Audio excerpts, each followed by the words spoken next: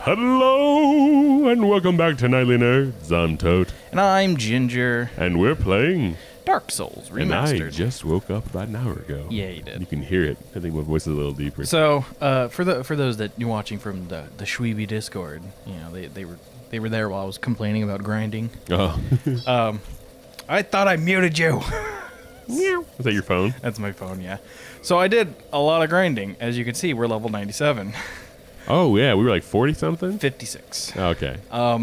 That's because I want to, you know, I kind of... I could have said any number, and I still would have been wrong. The max level I'm going to put myself at is 120, because that's a meta level. A meta level is just, you know, a level to do PvP with, not to mention to kind of stop yourself from being too overpowered in a... That was the group, because I buzzed too.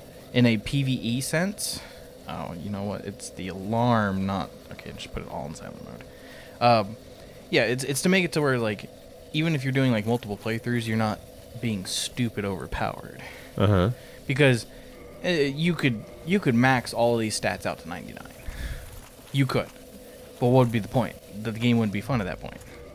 Oh, yeah, I get you. Like, I've played so many games where I ground myself to a point where I was too powerful, and then, like, all of a sudden the game wasn't fun anymore. Yeah. Like, you're like, oh, I need to get this strong so I don't have this problem anymore. And then you get too strong, and you're like, oh, this game's not fun anymore. So I did a bunch of grinding literally out here. Unless it's Red Dead Redemption 2.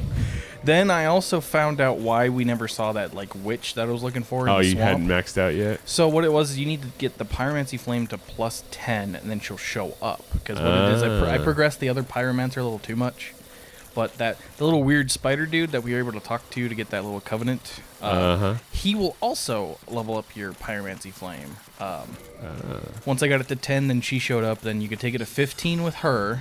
And then you gotta fight her. Oh no! Then after that, she will like she'll charge you an enormous amount of souls to increase the fire in the flame, which is why the flame looks bigger in the hand. And then it goes up to plus 10.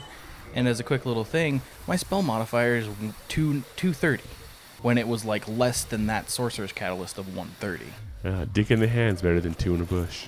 So actually, I'll show it off. I also bought a couple spells. I'm a little mad that I missed out on some spells. Whoa. But I'm literally just burning him, and he's dead. Look at that. That's so broken. That was lesser combustion. This is greater combustion. 2. Oh, it still takes 2, but it's bigger flame. It's a much bigger flame. So what I'm going to do is I'm trying to join this little covenant because I found out the reason why we couldn't beat that one little, like, Manticore Chimera thing is because you're not meant to fight him with heavy weapons. You're supposed to be right up on top of him, because if you don't, he does ranged attacks. And he shoots lightning at you forever, and then he dive bombs you. If you get too far on his back, he stings you with a scorpion tail. And so I'm going to try to get us a faster weapon. So yeah, there's a little cat up there. Oh, kind of like a Cheshire thing going? Yes.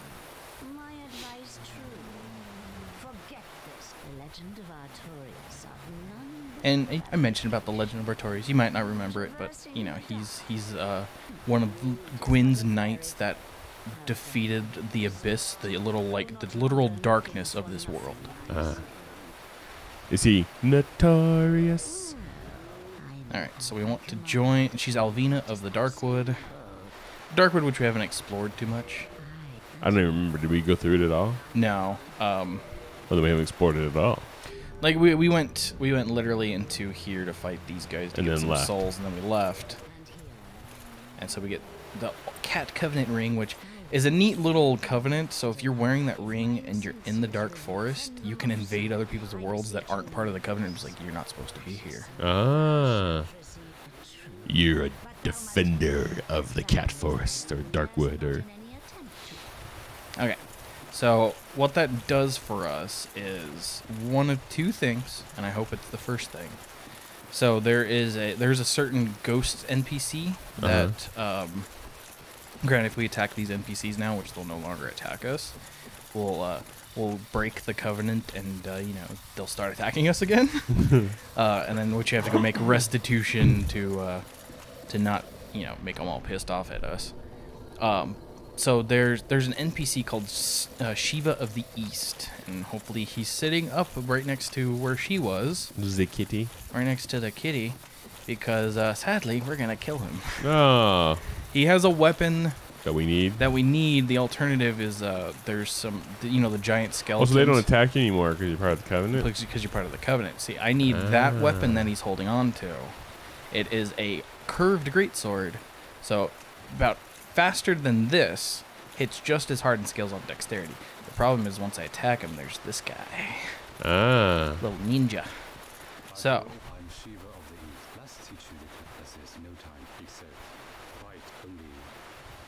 Ah. So. Do you sell stuff? I can't remember.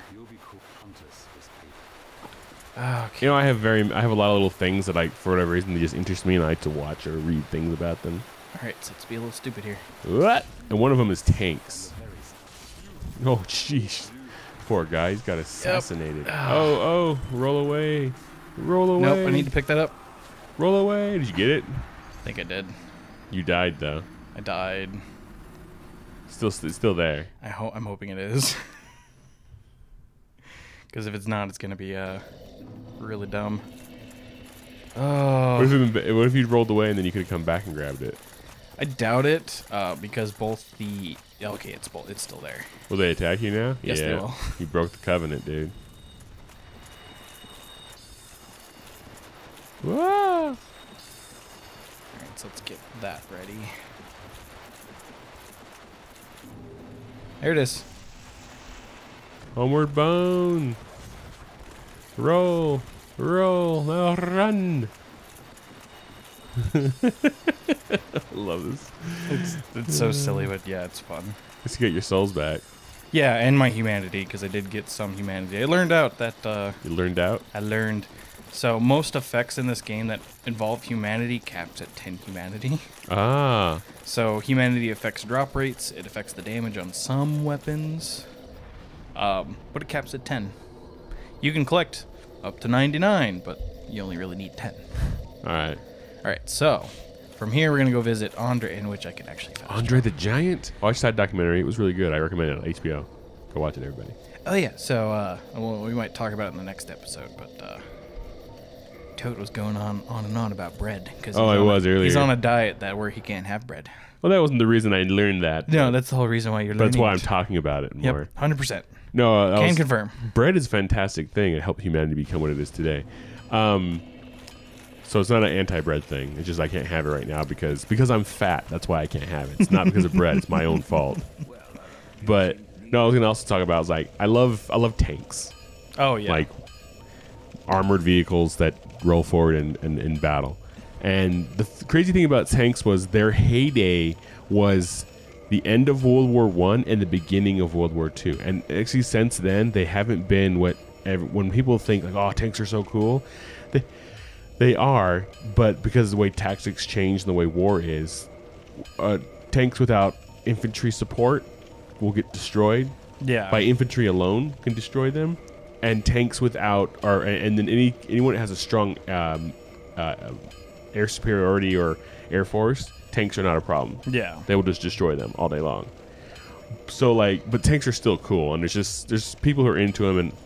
But I was watching this thing about tanks recently, and during World War I, before World War I, there was this Austrian guy who he wanted to develop something to help protect the infantry because he worked at this facility where they tested weapons and he saw what the future was going to be, what mechanized war would be before World War I happened.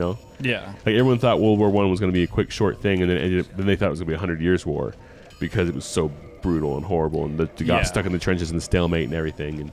But he wanted to develop a tank, but nobody would listen to him. And then people in France and people in Germany and people in England were all trying to do it. Probably someone in America, and they all have these different ideas of these armored vehicles, and then they started building these things because we can't get across the trench field. So the first tanks they were developing were just to try to push through the barbed wire and stuff to get across the field, and they didn't have armor on the sides that was adequate. They were death traps for anyone inside, but they would lie. England's one that really pushed for the make tanks, and they had like 5,000 tanks, but I think the biggest battle happened, and the Germans at the time only had like 20. Yeah. Other than the ones they captured from the British, and the French had a handful, and so the Allies had all the armor at the time, but they weren't that great. But they would lie to everybody at home, so they'd have a battle and it would be unsuccessful. The tanks didn't work, but they would tell them that it was a victory because they wanted more tanks. Yeah. So people would buy war bonds and don't give money to the war effort. And they actually had like a play in England at the time where the main character was a tank. Right? And it was like successful everywhere it went. And then they had a competition. They'd take tanks home and just have them like parade around the cities in England. And they had a competition because the tanks people loved them. They became toys and they became very popular. Because they are a cool thing. Like if you like anything mechanical, a tank is just it's cool. You know, it's a war machine. It's made for death, but at the same time, it's also made to protect the people inside. You know, there's a lot of reasons for it, but so they'd have these competitions. They'd put a couple tanks up in the city, and you could go there to see the tank and pay money to see it and to take pictures on it and stuff. And there was a lot of reasons why their battles were not successful at first. Part of it was they didn't know how to use them yet. It was a brand new war machine. So even if the people who were driving tanks knew and their commanders knew, the generals who had never used a tank before didn't know how to use them. Take a trip into the catacombs. They wouldn't give them adequate support, you know. And the other thing was they didn't have radios yet. Yeah. So we were using flags and pigeons to communicate during war. Yeah, that's. So you'd have to let pigeons out a back panel on the tank, and there'd be smoke and chaos, and then so even if the tanks won, there was a couple battles where they actually did their objective. Then they were supposed to have cavalry and infantry come in behind them, and they never came. Nope. And so then they would get circled around behind and get wiped out. So there was a whole bunch of reasons. It wasn't necessarily the tank itself that wasn't successful, but so they had these competitions, and people were in love with the tank because every battle was a victory, whether it was or not, for propaganda. And this is just one of these things my brother and I were talking about the other day. I'm really going on a tangent here, but you're good. I'm killing time. That So like we the need to militarization of police, like people, guy. that's one of the things people complain about. But it's been happening since there was a military and police. It's just what happens. You know, you develop something on the battlefield, and cops are like, oh, we could use that. And so they had these, anyways. They had these competitions, and they had this tank sitting there, and people would come pay. And then they had a competition with the city who could give the most war bonds or something would buy the most war bonds for tanks. Would won the competition, and Glasgow, Scotland won. Right? So they were the number one giver, the lover of the tank. Like the tank became like their mascot, and they got all these like parades and stuff. So then the war ends, and things are going back to the way they were before. And then people are realizing that, hey, our jobs suck, and we're not making any money, and we're being taken advantage of by, because there's no longer a war effort going on, so we shouldn't be working for like half wages to help support anything anymore. So give us back our full wages and things. So they start going on strike. So they send tanks to Glasgow to stop the strikers. And I was like, so the tanks they paid for were then used to stop them. And of course, they didn't actually use the tanks on the people. They just sent them all to the main market area and just parked them out front. Like, go ahead, strike, we dare you. And everyone's like, oh, I guess we won't strike. I just thought it was so ironic. It's so horrible, isn't it? It's terrible. The English. You know, we're going through that kind of same thing now because there's all this like stuff being made, and there's all this surplus from wars past or vehicles or new things that are made that are replacing old things, and a lot of it they sell to police. And that's why the war on drugs is bad, because if you can keep arresting people with that, you get like more grants and more money, and you can use that to buy tanks. Literally, that's what the APCs that the SWAT teams use. And so you'll have this little department in the middle of nowhere that has like 3 patrol vehicles, but they'll have a full SWAT team with a tank. You dick. For no reason. Yeah. You know, and I don't know. It's a really interesting thing. And I really went on a tangent there. I think we're out of time now. Yeah, you're still at a good amount of time, but yeah, we could definitely end it there. All right, everybody. That'll end this episode of Tanks on Nightly Nerds. As always, I'm Tote. And I got to kill these skeletons real quick. So I'll see you then. All right, everybody. Bye. Bye. Hey, did you like that video? Well, if you did, click the box on the right for another. Click the box on the left for a playlist. Of course, you could always just subscribe by clicking the link in the middle. Come find us on social media. There are links in the description below. Don't be afraid to leave us a comment. Thanks for watching. I'm Tote. I'm Ginger. See you then. Bye.